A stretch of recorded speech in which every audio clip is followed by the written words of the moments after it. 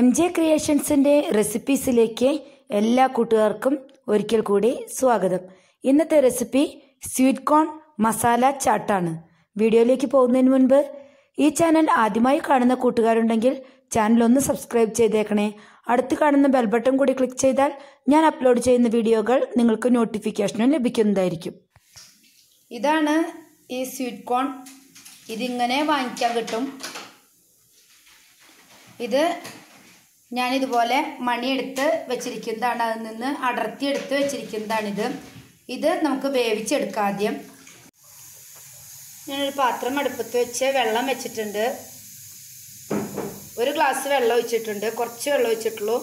എൻ്റെ അടുത്ത് കോണ് കുറച്ചേ ഉള്ളൂ. അതതിലേക്ക് ഇട്ട് കൊടുക്കാം.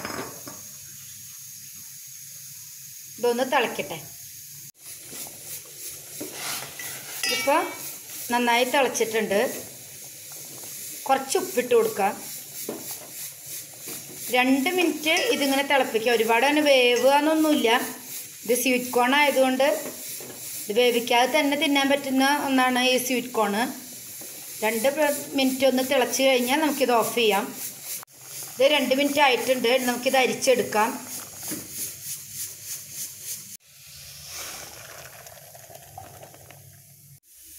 ആണ് ഇവിടെ സ്വീറ്റ് കോണ് കുറച്ച് ഉപ്പിട്ട് വേവിച്ചത് ഇവിടെ റെഡി ആയി കഴിഞ്ഞു.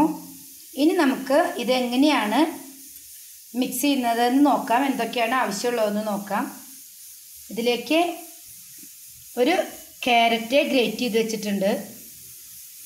ഒരു സവോള ചെറുതാക്കി അരിഞ്ഞു വെച്ചിട്ടുണ്ട്. നല്ല പൊടിയാക്കി അരിഞ്ഞു വെച്ചിട്ടുണ്ട്.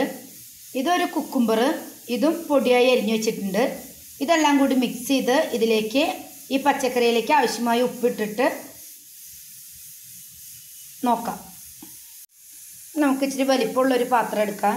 അതിലേക്ക് നമ്മൾ ഈ കോണിട്ട് കൊടുക്കാം. ഇനി നമ്മൾ അരിഞ്ഞു വെച്ചിരിക്കുന്ന ഈ സവോളയും ക്യാരറ്റും കുക്കുംബറും ഇതിലേക്ക് ഇട്ട് കൊടുക്കാം. ഇനി പച്ചക്കറിയിലേക്ക് ആവശ്യമായ കുറച്ച് ഉപ്പിട്ട് കൊടുക്കാം. കുറച്ച് മുളക് പൊടി ഇട്ട് കൊടുക്കാം. മുളക് പൊടിയൊക്കെ കുറച്ചിട്ടാൽ മതി.